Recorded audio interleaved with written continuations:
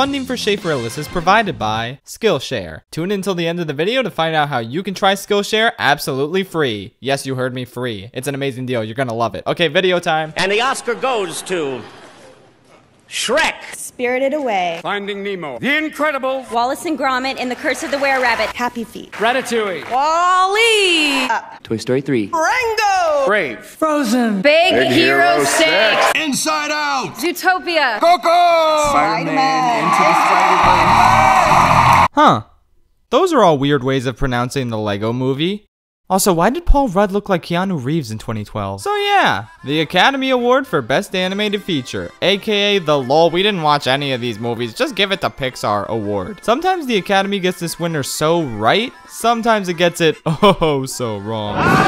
Obviously, not all Best Animated Features are created equal. So today I figured I'd rank and review all 18 winners, as well as give my thoughts on whether or not I think they deserve the Oscar, and what movie should have won instead. Anyway, this is gonna be a long boy, so let's jump into it. Disappointment in the game of life. I'm gonna play you a brief clip that perfectly sums up the quality of the movie Brave. Here it is. Fortnite. I could stop there, but let's keep going. Brave sticks out like a sore thumb in the list of animated feature winners. I feel like you can make a case for any of them winning in their respective years, but Brave is such a boring, derivative mess. And I don't think there's any justification for it beating Wreck-It Ralph. Everyone disliked that. But forget about that, Brave is just really bad. It's a generic, dumb story with a boring, dumb protagonist coupled with dumb side characters and no charm whatsoever. They copied Brother Bear. Brother Bear. Oh, I want the spell to change me mom. To paraphrase Will Smith, Genie, There is a lot of gray area in change me mom. I'll be your mommy.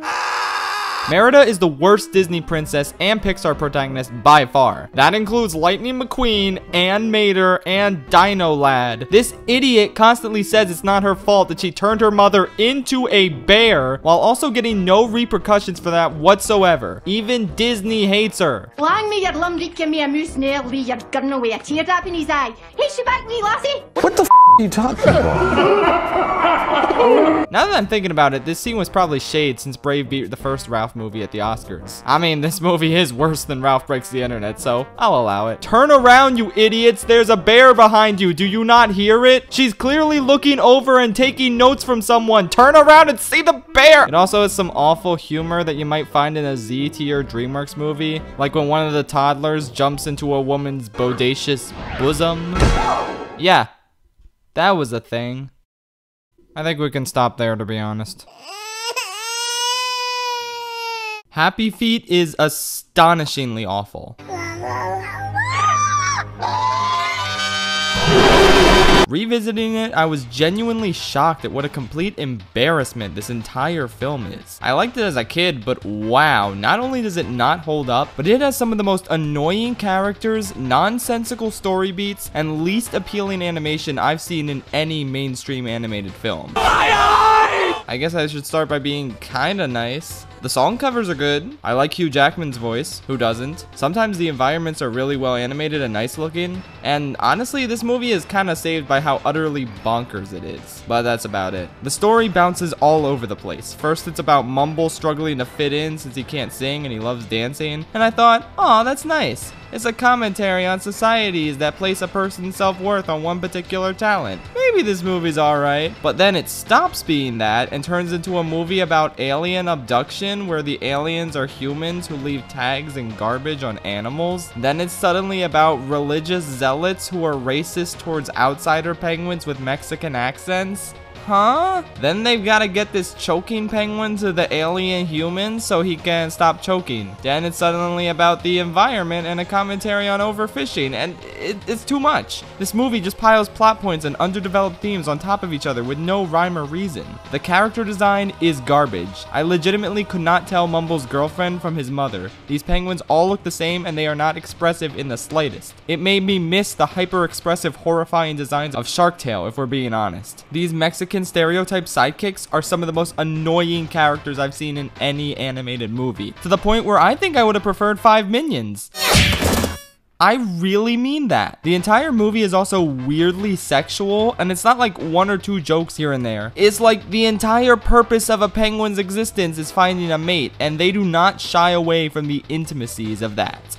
I just, honestly, I have so much more to say, but I feel like this movie needs its own video. It's just so bad. This movie beat out Cars and Monster House for the Oscar, despite being the weakest of this particularly weak bunch. Even though DreamWorks had 2 perfectly good movies this year that went entirely ignored, I also can't believe George Miller won an Oscar for this, but he didn't get anything for Mad Max Fury Road. That movie won 6 Oscars, but none of them went to him. His contributions to Fury Road are not nearly as award-worthy as his work on one of the most scattershot, insane, genuinely terrible animated movies I've ever seen. But it's better than Brave because at least it's interesting. I'm sorry to start out so negative, but I didn't expect this to be as bad as it was. Let's move on before I lose my mind.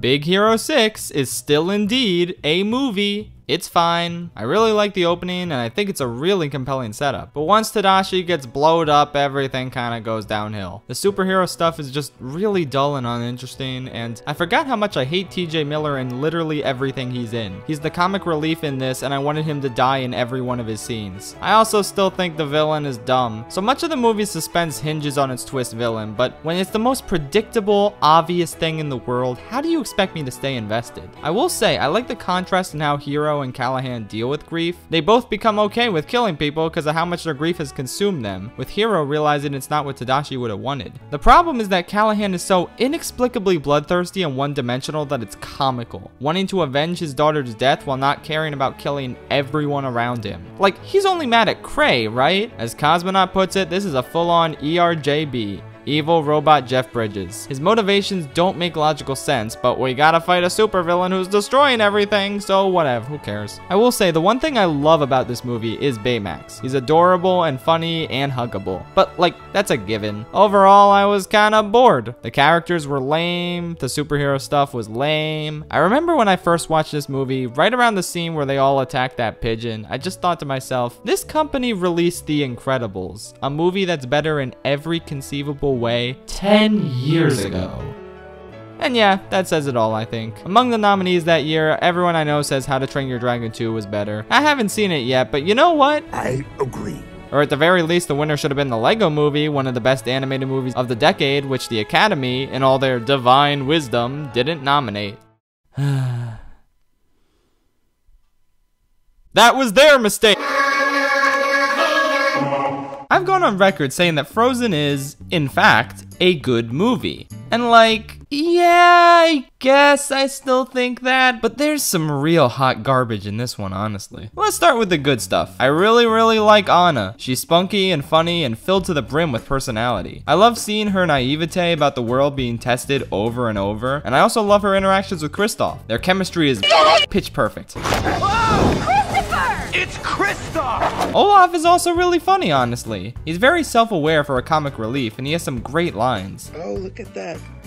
I've been impaled. Anytime these three share the screen, it's a blast. I also think half the songs are bangers. Let It Go is Let It Go. There's a reason it's so popular. It's great when you remove it from the context of the story, but I'll talk about that later. Love is an Open Door is a jam. I love the opening title song. For the First Time in Forever is solid, and the reprise is really good. Okay, that's all the good stuff that comes to mind. Half of these songs are real bad. I've always hated Do You Want to Build a Snowman. It's just annoying and terrible from a musical perspective. In Summer is whatever. The Rock Troll song is atrocious and so tonally inappropriate given the context of the story. The Rock Trolls in general are pointless and stupid. You should never take something for granted. I hate Hans as a twist villain, obviously, but I also hate the stupid red herring villain and his stupid chicken dance. Ugh. But far and away, my biggest issue with this movie is that Elsa is an awful character. This is such a huge issue for me that I cannot go into it here. I already have a full video planned for this topic. We'll get to it eventually. Bottom line is, this movie works, just barely, because the chemistry between our central threesome is so strong and I enjoy them together, but it's got a lot holding it back. I didn't watch The Wind Rises, but I'm gonna take a wild guess that it deserved the Oscar that year over Frozen. It's alright, moving on.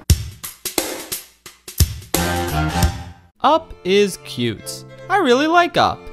But Up is not automatically a masterpiece based on the first 15 minutes alone. Once that's over, you're left with a decent kids movie, but not much else. Don't get me wrong, there's a lot to enjoy here. The score is probably the best of any Pixar movie. It's absolutely soaring and gorgeous to listen to. Doug is a really funny companion, and I laughed quite a few times at his jokes. And I don't know, it's cute, like I said. The characters are fine, the journey's fine, everything's pretty much fine. But this movie has always been overshadowed by its opening, and I wish people would stop doing that and just consider the movie as a whole. A lot of it is just kind of fluff. It doesn't really have the same thematic cohesion as a lot of other Pixar movies, or hell, even Shrek 2. I don't know, I just don't really see the connection between the promise Carl made to take his wife to Paradise Falls and the promise he made to this random little kid to protect a giant bird creature. The villain is decently intimidating and he works for what he is, but he's nothing incredible. And neither is the movie, really. It's a good, enjoyable, family-friendly adventure, but that amazing opening promises so much more. And yeah, if you watched my video about 2009 in animation, I think you know which movie I believe deserved the Oscar this year. Fantastic Mr. Fox is, well, fantastic, and it's a little upsetting that the first Best Picture nomination for an animated movie in almost 20 years went to this instead of Wes Anderson's stop-motion masterwork. But you know, at least it's cute. Finding Nemo is a good movie. That's really about it. It's never really been one of my favorite Pixar films. I mean, the underwater world is stunningly gorgeous, especially for 2003. And the character designs are great too. I forgot what good animated fish could look like. Thank you, Shark Tale. There's a lot of great emotional beats and character growth for Marlin and Nemo. And honestly, Marlin is really funny. Albert Brooks' delivery adds a ton to this character. But the thing is, I've never been a huge fan of Dory or the Tank Gang. Some scenes are kind of drab and uninteresting. There's more gross out humor than I remember, which is a little jarring for Pixar. And like, I don't know, it's just not as tightly made as some of their other movies. But it's good. Deserved its win against Brother Bear for sure. Yeah, that's it, moving on. Welcome to the zoo. Zootopia is a cinematic disaster because at one point you can see these moles walking out of mousies, but they're clearly holding Targoat bags. 0 out of 10, garbage movie. You should be ashamed of yourselves, Disney. No, but seriously, Zootopia is pretty good. I remember not being the biggest fan of it the first few times I watched it. I mean, the nudist colony scene was, not exactly my cup of tea. I found some of the action scenes pointless and tedious, especially the train battle at the end. I think this problem was heightened because the action kind of peaked with that rodent chase towards the beginning of the movie, and nothing else really topped it. Even though this is the best overall movie of the twist villain trilogy, it does have the worst twist villain. And overall, I thought the racial tension between prey and predators was kind of hit or miss. I guess they never Stop it! Sometimes it's really on the nose or bizarre to the point of being comical, like when Judy explains that only bunnies can call other bunnies cute. But like, there are a ton of cute animals, it's not like you own that word. That was a little weird. But then there are other lines and exchanges that really strike a chord. Nick, stop it. You're not like them. Oh, there's a them now. Now that is powerful. Same thing when there's that mother on the train who brings her baby closer to her when there's a tiger next to them. Just small moments like that which really make me sad every time I see them, but in a good way. The racial tension stuff is mostly well handled, and I like how it's not a one-to-one allegory for the real world, but rather a good way to teach about the dangers of prejudice and stereotyping. It's also a really funny movie. Nick and Judy are great characters with a great dynamic, and I really like a lot of the side characters as well. I wish the story was a little tighter. That Shakira song they keep playing is genuinely really bad, and overall I'm not really into anthropomorphic animal movies that much, but it's a really good movie, and of course I think Moana should have gotten the Oscar instead. That's my favorite Disney movie. I mean, come on! Hold it! Sorry, big fat wolf coming through. Time to add a little extra commentary to this. While I strongly disagree that Moana should have won the Oscar instead of Zootopia, I feel like that should clear up some things regarding to what James said. First of all, while I agree that Bellwether wasn't a good twist villain, she wasn't really a bad one either. I mean, come on, I think there are other twist villains that are worse than her, like, Johnson Smith and Johnson Smith Incorporated. Okay, fine, she was an awful twist villain, but I still like her regardless. Shut up. Try Everything wasn't really that bad either, but I sure can't top the gloriousness that is the song Glorious from the cinematic masterpiece of 2017 that is Rock Dog. Also, regarding the whole thing about Judy saying that bunnies don't like being called cute, the directors of Zootopia, Brian Howard Rich Moore, once stated that they think it's more Judy's personal preference, and I'm just gonna put the whole thing here since James told me to keep this commentary as brief as possible. Anyways, that's all I have to say. Feel free to disagree with me all you want, but I just felt like getting this all out. Oh, wait, there was this one thing I forgot to mention. These are not moles, James. They are, in fact, Arctic shrews. I know that part was clearly satirical, but still, do your research on animals for once, you piece of shit!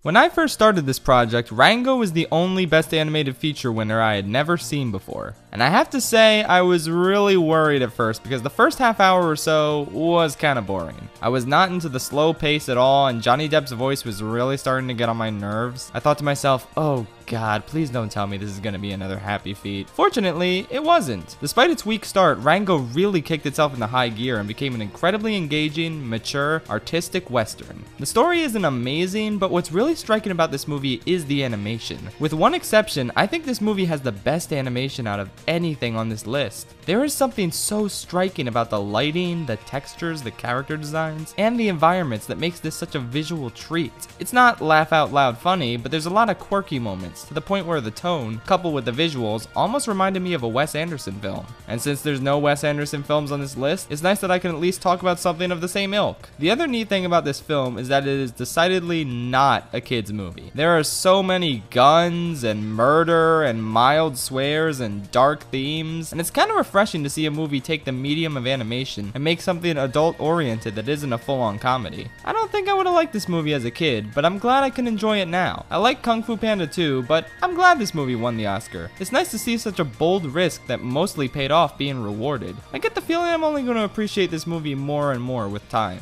So maybe it'll find itself higher on this list in the future.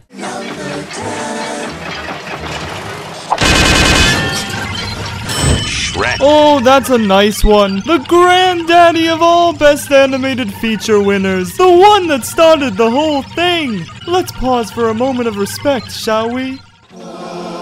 That's enough. Hit it!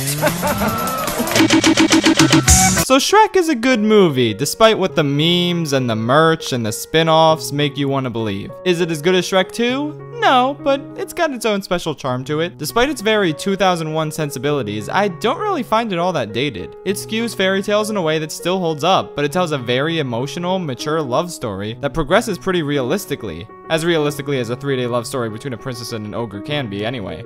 Its sense of humor is very laid back and natural, in comparison to Shrek 2, which actively had a lot of jokes. Shrek 1 sees a lot of the humor come from the interactions and the way the actors deliver their lines. The casting for this movie still boggles my mind with how perfect it is, and the story ends in a very emotionally satisfying way. It's got a great message and a great way of delivering it. Did it deserve to be the first Best Animated Feature winner? I prefer Monsters, Inc. personally. It's one of my favorite Pixar movies, and I think it's better than Shrek by a fair portion. It's a little disappointing that this is DreamWorks' one and only animated feature win they got without Aardman's help, since DreamWorks has made much better movies since that had the misfortune of going up against Pixar in their prime. But Shrek is still a satisfying, if unconventional start to this category's short and not so prestigious history. Check it out, it's fun. Or watch Shrek Retold, it might actually be better, TBH, don't at me. Somebody once told me. Out of all the movies on this list, Inside Out is the most. I can't remember if this is a good movie or a bad movie since it's been forever since I've seen it, and I now know it has glaring problems movie on this list. And yeah, I don't normally care about plot holes that much, but this movie has some really bad ones. Why don't you send the core memories to headquarters with the memory sucky thing they use to send the gum commercial up? Why do you need to wake up Riley? You yourself said nothing bad can happen while she's asleep. Just wait it out on the train, you impatient fools. The amount of conveniences and contrivances to make this journey as long as possible is kinda ridiculous. So with all that being said, I adore this movie. Who cares about contrivances when they allow for some of the most whimsical, creative concepts I've ever seen in a movie? There's this film set where they make Riley's dreams. There's an abstract thought room where everyone becomes non-figurative. Joy makes a ladder of imaginary boyfriends so she can reach a trampoline, grab sadness from atop a rain cloud, and land on a window. This movie is just an overload of creativity that's really more about the journey than the destination. I remember the first time I saw this movie, I cried during the opening. Yeah, that's right, the opening. Just the very concept of these emotions growing up with Riley and sticking with her through all the good and bad times got me really, well, emotional. The characters are all really expressive and funny, which is owed to the great casting, animation, and writing. I love Bing Bong, fear, anger, sadness, the green one, and especially Joy. She's one of my favorite Pixar protagonists by far. I love the personal growth that she goes through by realizing the importance of sadness. I love how well set up the conclusion is, showcasing Joy's attempts to cheer Bing Bong up or wake Riley up through sheer happiness, only for sadness to showcase the importance of negative emotions. It's okay to feel sad, it's okay to feel angry. It's okay to not be happy all the time. Emotions are complex and often interwoven in ways that seem contradictory, and this movie understands and expresses that in the most subtle, mature way possible. God, this is such a good movie. I think the plot holes are valid in this one and hold it back from being a true masterpiece, but I love it nonetheless. So did it deserve the Oscar?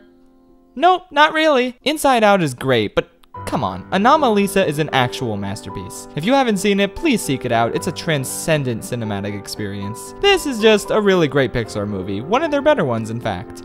If the plot was tighter, this would be one of my all-time favorites, but it's still definitely worth your time to check out. 'Cause you're his cheeseburger, his yummy cheeseburger. When I started working on this video, Wallace and Gromit: The Curse of the Were-Rabbit was the movie I was most excited to revisit. Not only had it been a while since I saw it, but it's Wallace and Gromit. How can you not love it? Well, I do love it. The characters are wonderfully charming and entertaining. The animation is really unique and impressive. There's a lot of great jokes. Usually horror parodies make me roll my eyes into the back of my skull, but this movie does it with such finesse and absurdity that I genuinely adore it. The story is very simple, which works well for Wallace and Gromit and allows us to focus on the bottomless pit of charm that is their world. The ending dogfight is so hilarious and so inventive that I could watch it over and over. I like the villain, I think he's hysterical as well. I don't even know what else to say, it's just genuinely great. It earned its win and I highly recommend it if you haven't seen it.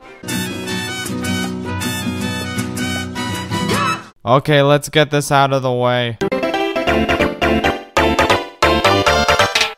There. Now that that's out of our system, I really love Coco. I've talked about it semi-extensively in the past, and all the flaws I mentioned in my Moana versus Coco video still hold up, to the point where I can literally just play that part again for y'all. But it has story flaws here and there, a lack of real tension for a fair portion of the movie, it rehashes a lot of elements from previous Pixar movies, and I don't think it's all that funny, which is kinda shocking for Pixar. Honestly though, these flaws kinda pale in comparison to the absolute sense of wonder and awe this movie creates. I love the characters, I love the songs, I love how thoroughly engrossed in Mexican culture this entire story is. It's just gorgeous. Miguel is like Russell, but better. He's not annoying, and he has determination towards a goal a lot of us can relate to, following your dreams despite having to overcome a lot of pushback from the people closest to him. I love his dynamic with Hector. I love how adamant he is to prove himself as a musician. I love how the big reveal is handled with that fade out of the sepia tone flashback, making way for a hard cut to the dim green light of a dark revelation. It's so good. Honestly, you know what my biggest problem with this movie is? When Dante found them in the pit and Miguel got all excited, Dante, being the dope that he is, should have accidentally fallen in. Then after a few seconds of shocked looks from Miguel and Hector, that's when Imelda and her cat dragon show up. That would have been the funniest thing to ever happen in a movie for all time, and it reeks of missed potential as it currently is. But that's what's great about Coco. Despite its problems, the good elements are really some of the best parts of any Pixar movie. The complex, interwoven backstory of the family holds up so well on rewatches, the characters and their journeys are incredibly endearing, and this has, without a doubt, the best ending of any Pixar movie. Hell, you know what? Any movie on this list as well. The emotional climax and the ending song are just some of the most magical experiences I've ever seen in a movie. But I think what gets me the most is that shot of Hector walking on the bridge, now wearing shoes for the first time in the film because he's been welcomed back into the family of shoemakers. And the look of sheer joy and relief on his face is an expression for the ages. I will never not cry when I see it. So the big question is, did this movie deserve its Oscar win over The Boss Baby? I've never been so humiliated in all my life! That's a tough one, honestly. I'll have to get back to you on that. WALL-E is way better than I remember it being as a kid. It's honestly stunning how well this movie works, despite its massive shift in setting and tone about halfway through. The first part on Earth is as immersive and magical as movies get, with WALL-E going about his day, enjoying Hello Dolly, falling in love with Eve, keeping her safe, etc. Pixar really mastered wordless storytelling in this section. It's truly phenomenal. And the fact that these two characters are so expressive and filled with personality, despite being robots who can barely talk, just blows my mind. The second half, while overall not as magical as the first, still has its spectacular moments. Seeing Eve realize she has feelings for WALL-E is beautiful. Seeing them dance throughout the vast purple ocean of space is beautiful. The environmental message is really well handled and developed, unlike some other movies. The captain is a really sympathetic character. And overall, it's a tense, exciting adventure. The only real problem I have with this movie is the villain. I said in my Twist Villains video that Otto is just a reflection of the ignorance of the humans who ruined the Earth 700 years ago, and that ignorance was the true main antagonist, but Otto himself could have been more interesting. He could have had some sort of internal conflict about humanity returning and trying to fight his programming. I don't know. For how well realized and three-dimensional the protagonists are, Otto just kind of feels like an obstacle. There could have been so much more to him, and it deflates the tension in the third act a little bit. But not by much. He's still a great obstacle, and this is still an amazing movie. Definitely deserved its win, even though I also really like Kung Fu Panda. Check it out and enjoy the magic for yourself. You got Steve in me. Much like Up, Toy Story 3 is almost always ranked based on the power of its emotional conclusion. I love the ending just as much as anyone else. For me, the difference between this movie and Up is the fact that Toy Story 3 is legitimately a fantastic film from beginning to end. People like to rag on this movie for being too similar to the second one. I don't see it. I'm the same guy who thinks A New Hope and The Force Awakens are two tonally distinct movies, despite one copying the other's narrative beats. And it's the same thing here, but less obvious, so I don't have a problem with it. If anything, Toy Story 3 feels like an evolution and a natural progression of 2. It's darker, more heartfelt, filled with a lot of tense moments and some great comedy to balance things out. It follows up on the central dilemma of 2. What happens when Andy does grow up? I mean, listen to this. Besides, when it all ends, I'll have old Buzz Lightyear to keep me company. For infinity and beyond. Whatever happens, at least we'll all be together. For infinity and beyond.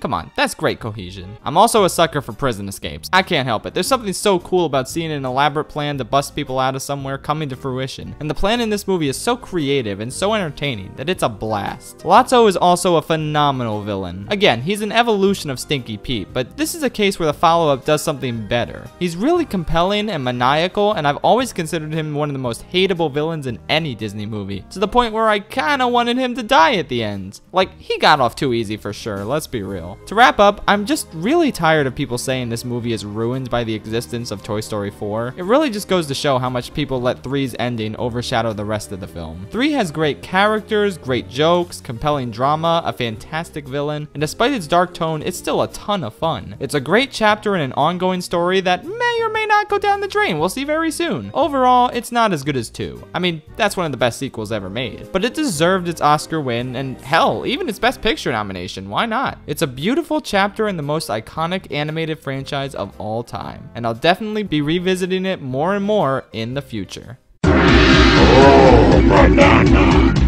Alright, time to break out the tier list. You got the good movies, you got the really good movies, and then you got the masterpieces. If you haven't watched these, shame on you. And then you get the big boys. These movies are some of my all-time favorites. They are the reason I love animation and film as a medium. So let's get it started. Ratatouille is an absolute delight of a film. This is hands down the most underrated Pixar movie of all time. Every scene and location is dripping with atmosphere, from the cold isolation of a sewer to the sensory cornucopia of a food cellar. Nearly every frame of this movie expresses such an exquisite feeling of wonder and joy. But aside from the atmosphere, this movie just feels the most sophisticated out of Pixar's entire catalog. It genuinely feels like a smart indie movie made for adults, from the pacing to the dialogue to the humor. That's the magic of Brad Bird's writing. His Pixar movies, even the weaker one, have dialogue that feel like they were written specifically for adults, but can still be followed and enjoyed by children. Most Pixar movies, as good as they are, feel like they were written primarily for kids, with adults also being able to enjoy them. This movie is the inverse. It fully immerses itself in the language of cooking, the rich beauty of Paris, the nature and deconstruction of criticism, and the importance of following your dreams. It seems like a simple message, but the way this movie develops it and represents this theme through multiple characters is just fantastic.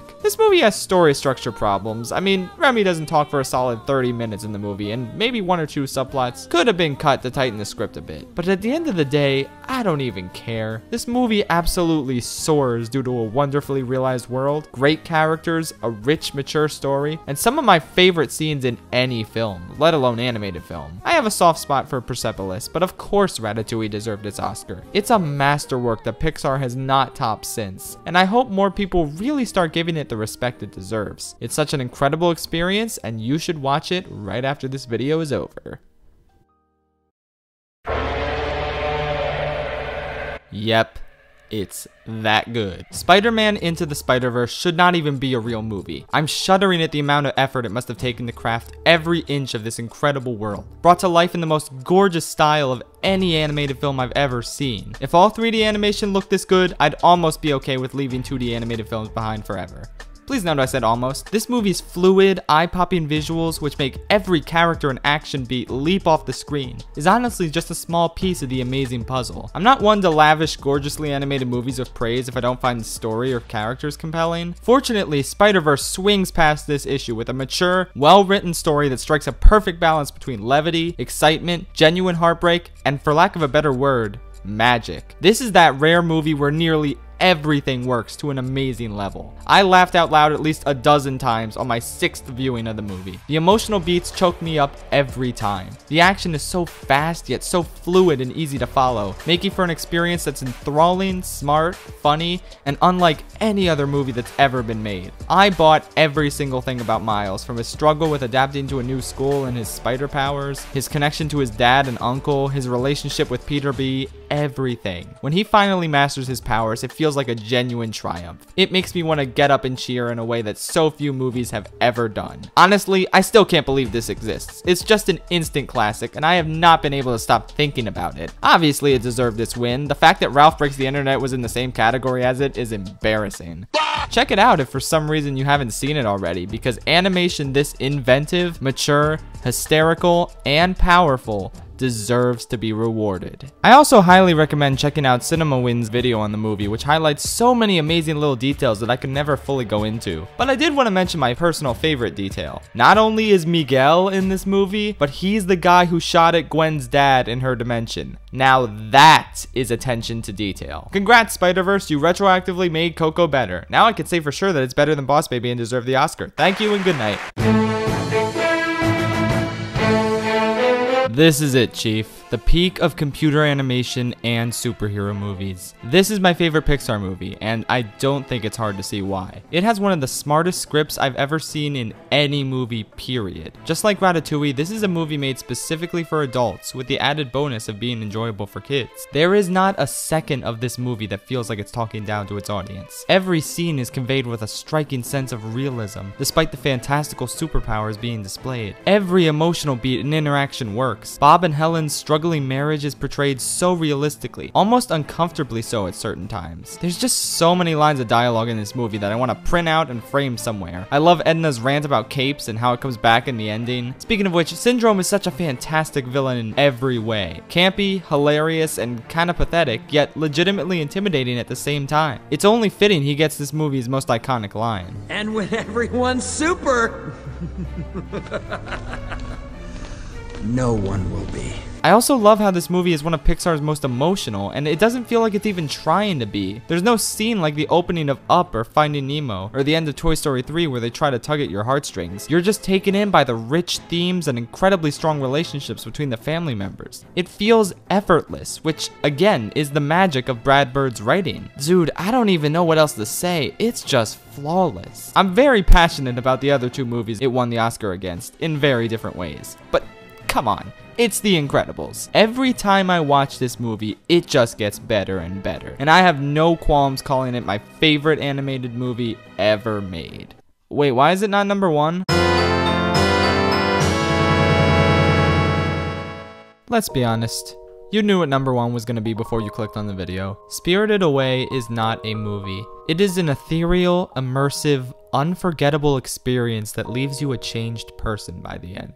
From the moment I first saw this movie, I knew that it was a masterpiece and the best animated film I had ever seen. But for the life of me, I could not figure out why. The plot seems really basic at first, right? Chihiro and her parents find some food. They eat the food. They become pigs. Now she has to get a job cleaning a bathhouse and wacky hijinks ensue. It doesn't seem special on paper, so why was this movie speaking to me in a way that no other movie had before? Well, I think I finally figured it out. So allow me to attempt to describe my feelings about this movie even though words could never really do it justice. Spirited Away is a movie about growth. Chihiro starts the movie out very sheltered and scared of everything. But through struggles, hardships, smiles, and tears, she matures into a confident young woman who helps not only herself and her parents, but the people around her. It is through her unwavering compassion that she saves Haru and No-Face, setting them both free in the process. Every victory she achieves feels earned because the movie takes its time to establish the perils and wonders of the world she now inhabits. And when I say establish, I don't mean through needless exposition. The movie simply shows us one of the most creative, beautiful, endlessly expressive fictional worlds ever conceived, and moves forward with the confidence that we can pick up the rules of this world as we go along, just like the main character does. This makes for an immersive experience that never talks down to its audience. There is no villain in this movie, just real people with easily understood relationships and emotions. The sheer power this movie can convey through raw simplicity, from Chihiro pulling garbage out of a river spirit, to sitting in a field and breaking down crying as the weight of her situation overwhelms her, to sitting on a train and being overtaken by the serene ripples of the water and the spirits passing by. You know what? Nothing I could ever say could do this movie justice. It's just magic. Pure, unfiltered, real-life magic. If you haven't seen it, just watch it, and then you'll realize why no other movie could have topped it on this list. The Incredibles is just barely my favorite animated movie, the one I drop everything to rewatch on the most regular basis, but Spirited Away is the best. There has never been, and probably never will be, anything quite like it. And there's something very special about the only traditionally animated film on this list being the best one of them all.